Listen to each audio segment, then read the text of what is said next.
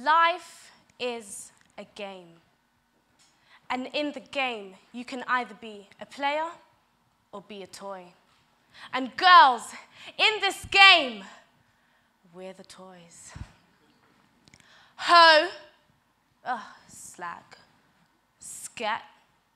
Harsh, right? I know. Sad to say that these are the titles females get in society these days.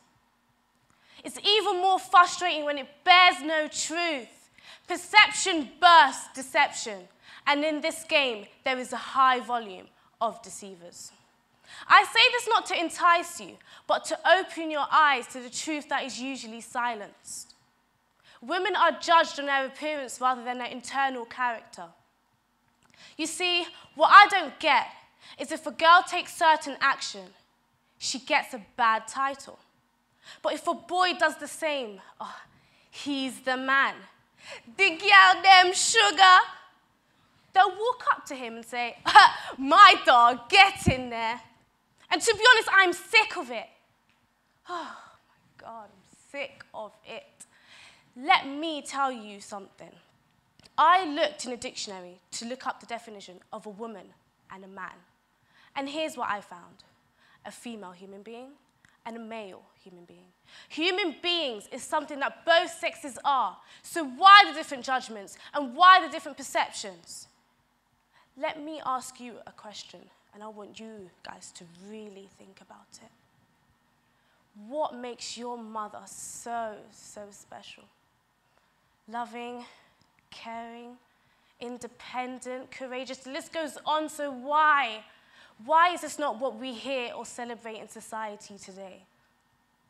Let me tell you a story about a girl.